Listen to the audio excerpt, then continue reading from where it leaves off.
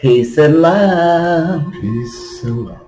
Yes, I have the quiet one with me today. He's only quiet sometimes now, but he has a very quiet demeanor. We're going to be doing something because of the times that we're living in. And even though, you know, we are spiritually grounded and we understand prosperity consciousness, you know, and we give thanks every day for our love and our lives and our home, you know, our friends, our blessings. Every day we give thanks, every single solitary day. So we understand that. But we're feeling that there's some important things that need to be talked about from our perspective, from the knowledge that we have, especially him being a historian, you know. It's all his fault that I'm even dealing with politics and current events.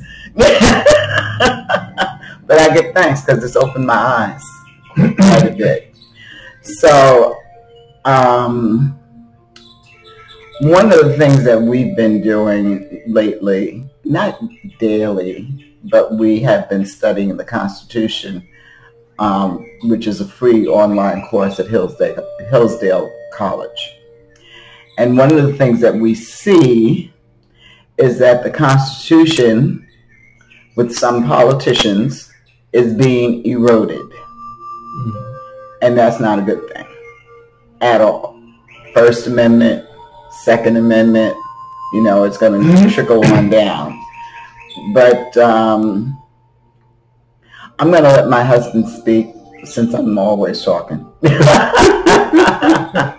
And I want him to share, honey, I want you to share, you know, what you feel in regards to the Constitution and what's happening.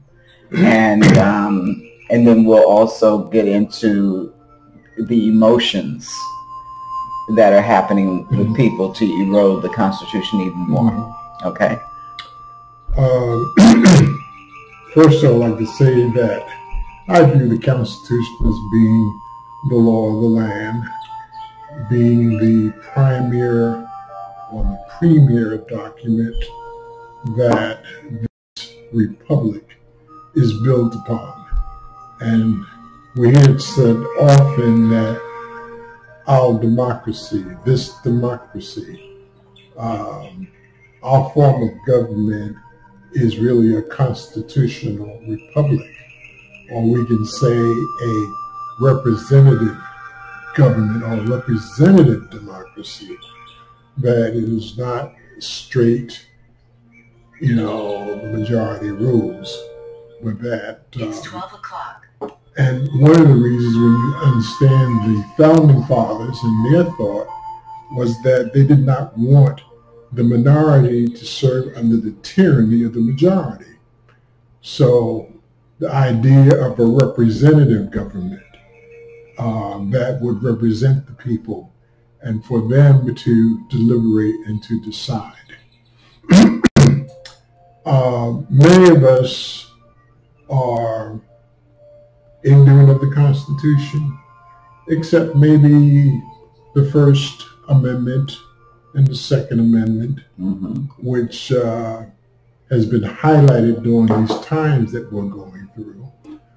But there are other articles and amendments of the Constitution that you should familiarize yourself with, particularly because you live in this society, this country. And these are the so-called governing principles.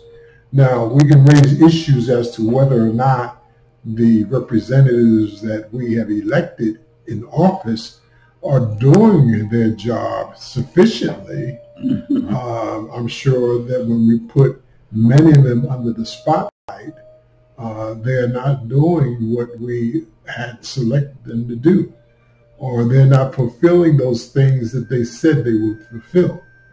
So there are a number of questions along that line. But I feel that it's very important for us to know the principles upon which our society is built, and to see that our society sticks to them. It is our responsibility as the people. We are sovereign as individuals, and any consent to rule over us has to be granted by us. So that's just a basic thing that we should be aware of. This is true. And I remember when you had briefly mentioned it about the belief system. Yeah. When was vending in Queens in front of a supermarket. And I had gone from one table to two tables, and I had lots of products. Lots. I had books, I had oils, I had incense, I had bath, I had lots of products. And I would talk to the young people coming home from school and ask them about their day, etc., etc. And I just had a funny feeling that someone was going to get jealous and call cops, because I didn't have a license, to sell my wares. I'm pursuing my happiness. Why do I need your permission? The Constitution gave me permission, but nonetheless, that's a whole nother story. So I went to set up one day, and this police officer showed up, and he said, "Do you have a license?" And I said, "No." I said, I don't need a license to pursue, life, liberty, and happiness. And he said something else to me, and I said, "But you took an oath to uphold the Constitution of the United States of America." And he said, "The Constitution is a belief system. We all have a belief system." And I knew at that point, when he said that, I said, there's no talking to this man. If he feels that the Constitution is a belief system and we all have a belief system, then he's not going to uphold his oath of office. So I packed up my stuff, and I found an indoor place, and that's how I found my honey. So thank you all. Proceed. But you think about, there's two dynamics going on. You have conservatives / Republicans who have another thought. They want their freedom of speech. They should be able to disagree agreeably with other people. And then you have the end quote left that has said, shut up. You have no right to talk. And the conservatives / Republicans have been having their pages taken down. And in many cases, I would think, for speaking truth on a particular subject. On Facebook, they've been banned. Their accounts have been deleted. On Twitter, on YouTube, certain videos, the catchwords and so forth. But yet and still, the left can pretty much say whatever they want to say. And on college campuses, it's not good. And then people beating people up for their political beliefs. They can't speak. The conservative / Republican can't speak. And I say conservative / Republican because everyone who is a conservative is not necessarily a Republican. Okay? They're conservative Democrats. They are conservative libertarians. They're conservative independents. And what do I mean by conservative? Okay, and honey, you can answer this. What I mean by conservative is basically you believe in the nuclear family, even though you may have a moderate conservative energy around that, because you have family members who are gay, okay? And if you're just dealing with the nuclear family, then you wouldn't necessarily gay marriages come about. But if you're more moderate, then that doesn't bother you so much, okay? But you basically believe in the nuclear family. You believe in God, or spiritual foundation that's really strong. You know, you believe in good versus evil or good over evil. You believe in love and kindness. You believe in having a good education. You believe in working for what you get instead of handouts all the time. And honey, you want to add to that? Yeah, when you look at the word conservative, the root element there is to conserve, to protect, to keep, to safeguard that which is important. And so when you think of the things that you deem as important and worthy of saving, you, in essence, practice conservatism. Of course, in a political sense, it means much more, but that's sort of the root element of being a conservative. Preserving those things which are near and dear that help you to get where you are now. And beyond. Yeah. And also to conserve what is good for society at large. Yeah, to pass on to each generation. Right.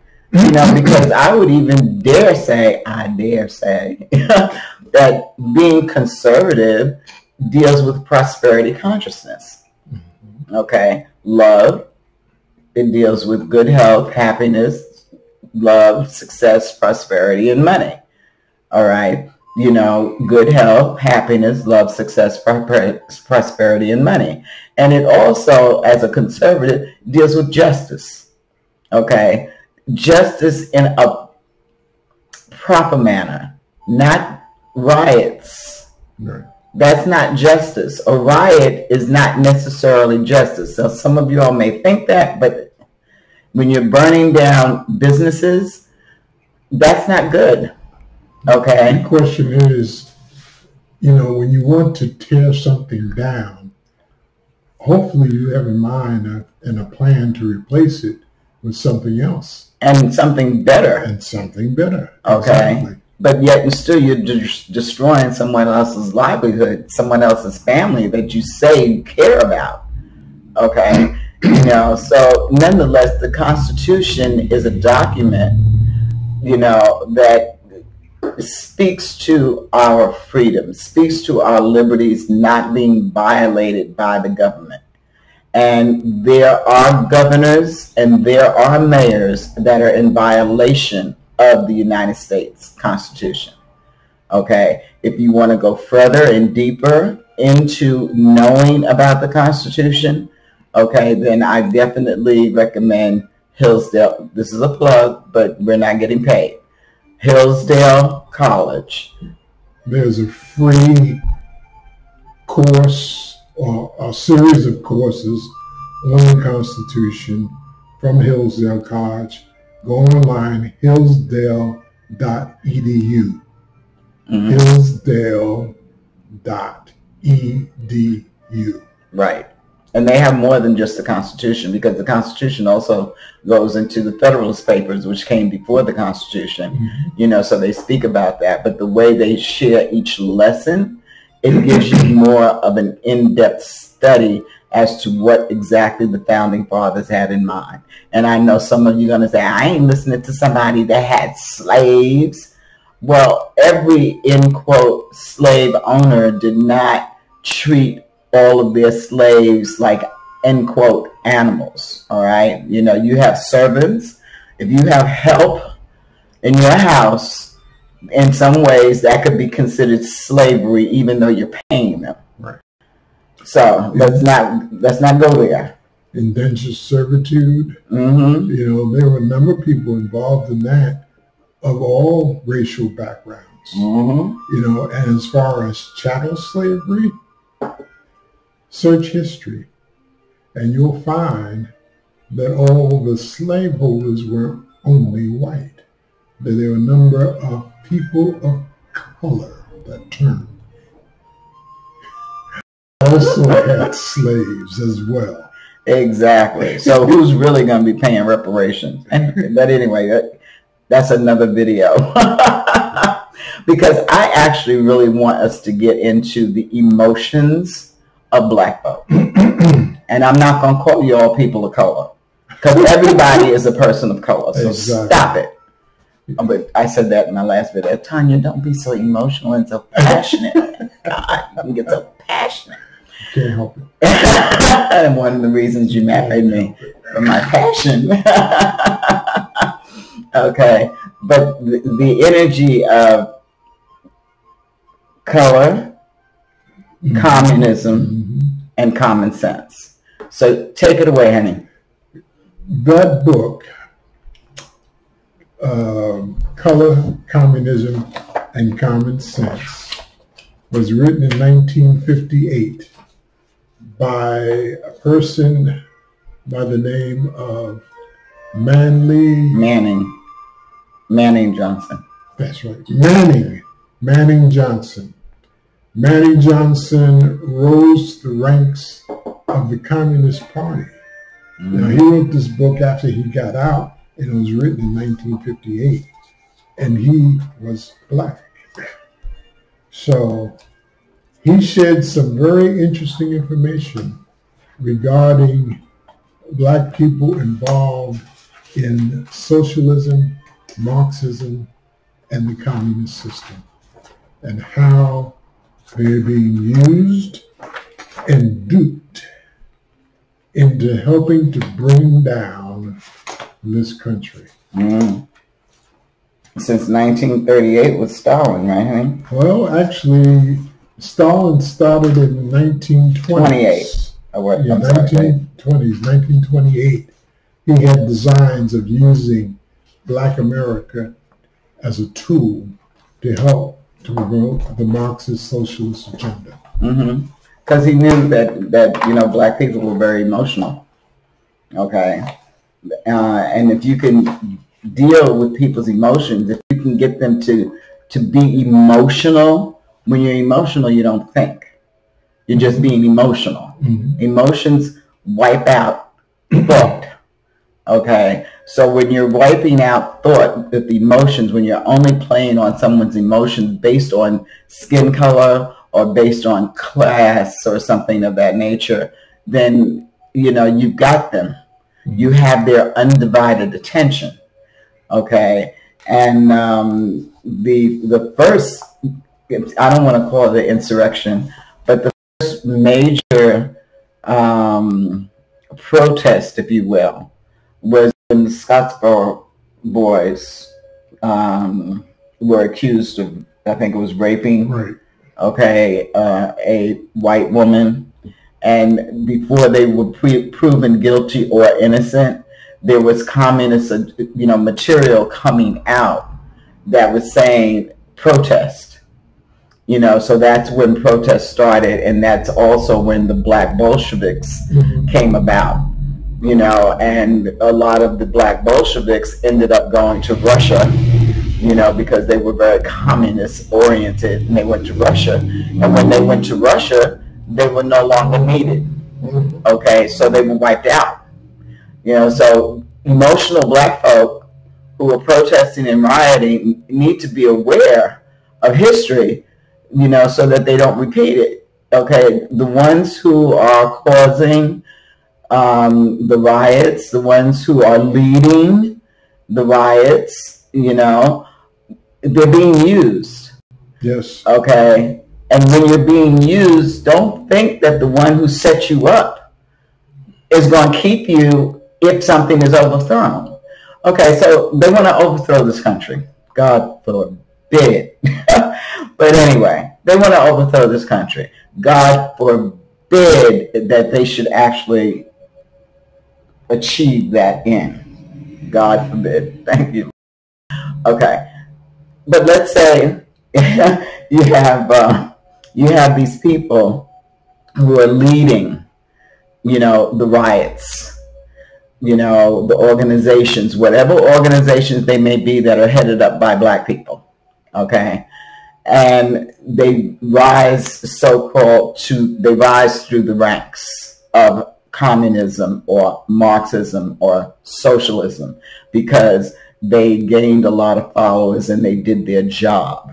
What will end up happening, because it's already happened, what will end up happening is that the powers that be that allowed them to go ahead and do what they did, overthrow one government, they're going to say, okay, well, we are not going to allow you to overthrow this one because you know how to overthrow. So now we're going to get rid of you. They'll be the first ones to go. You know, so it's just a really sad thing. And in the book, which is only 14 pages long, and you can get it online, you know, social color, communism, and socialism. It comes in PDF form. Common sense. I'm sorry. Okay, I got that socialism thing going on. All right, but here we go. The one familiar with red trickery, it is obvious that placing the blame for all the Negroes' ills at the door of the white leaders in America is to remove all responsibility from the Negro.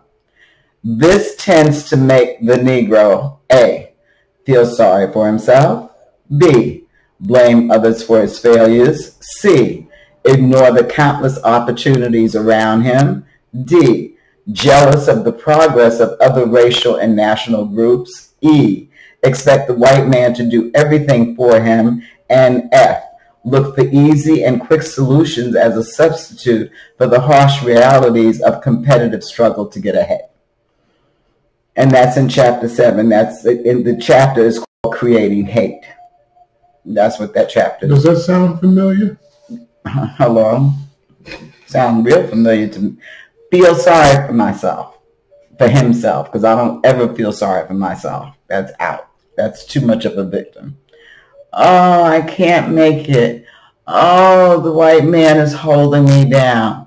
Oh, I live in a systemic racist society with a whole bunch of rich black folk living in a systemic race. Yeah. Oh Lord. Anyway, okay. So you feel sorry for yourself. So you can't do anything for yourself when you're feeling sorry for yourself. And then you want to blame other people for your failures.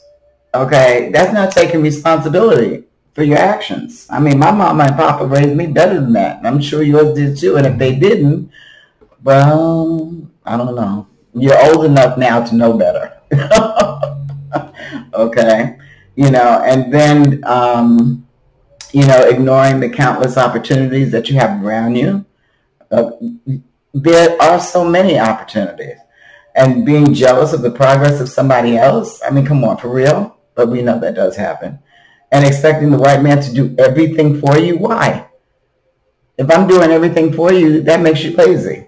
You know, and always looking for a quick solution and the substitute to the harsh realities. You know, what's a quick solution? You know, so black people, I'm really asking you, we are asking you, can I say we, honey? Yeah, sure.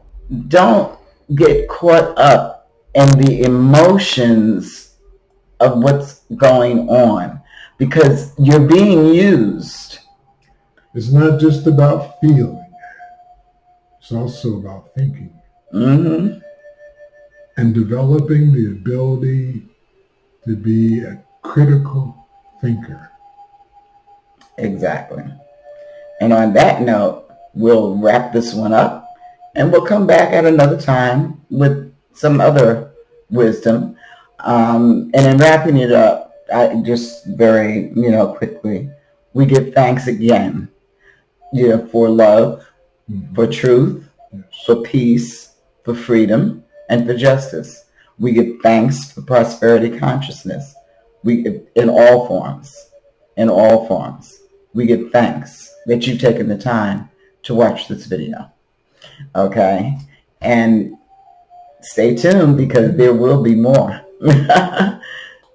Peace and love. Enjoy your day.